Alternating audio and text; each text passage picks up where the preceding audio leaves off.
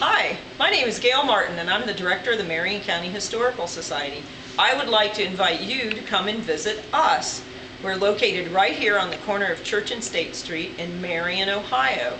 And wonderful things are found in our museum, such as Prince Imperial.